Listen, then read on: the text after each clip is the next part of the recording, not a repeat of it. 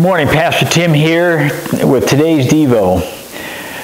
Job 23, Job says, "But he knows the way I take. When he has tried me, I shall come forth as gold." Job knew suffering. This man took more pain than most of us have ever had to. Imagine, just in one day, Job lost his wealth and all 10 of his children, and then he lost his health and his honor. Did he have anything left? Sure.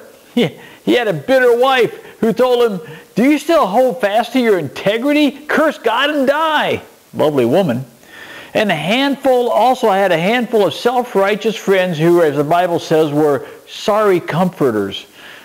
Still, Job clung to God and saw past the trial, and by faith declared, "But he knows the way I take. When he has tried me, I shall come forth as gold."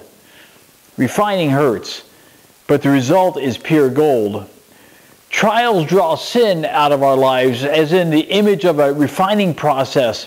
Here's a little lesson in Gold 101. First, when gold is being refined, it must be melted. When the ore is mined initially, it comes out mixed with other metals and impurities. So they have to crank up the furnace to 1,948 degrees, the temperature at which gold melts. The second process is called binding. And once the gold is molten, a special flux is added to make it more fluid and to bind the impurities together. Then when they pour the gold into a mold, the impurities are called slag, rise to the top. Finally, they separate it. After the gold is cooled, the slag is broken off and the steps are repeated. Sometimes they'll do it over and over again, quite a few more times for greater purity. This process really hasn't changed much at all in 1,000 years. Technology hasn't improved it. God has given us a lasting illustration of His methods with us.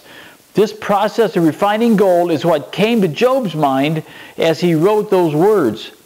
"When he has tried me, I shall come forth as gold." Job's trials were refining him. Your trials are refining you. And the question is, do you feel the heat? Do you see the slag rising to the top? The biblical word for slag is sin. And it's what makes you restless, miserable, fearful, and selfish. Is God drawing the impurities in your life to the top? When some people go into the furnace of affliction, it burns them. When others go in, the experience purifies them. If you submit to the Lord, as painful as the crisis may be, your suffering will refine you and make you better. If you resist what God is doing, the furnace will scorch you. If the trial is making your faith purer and stronger, and if you have not grown bitter toward the Lord but are loving Him more and more every day, then there's no doubt about it.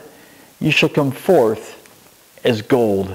And may you come forth as gold. That's what I have for you today. It's Pastor out.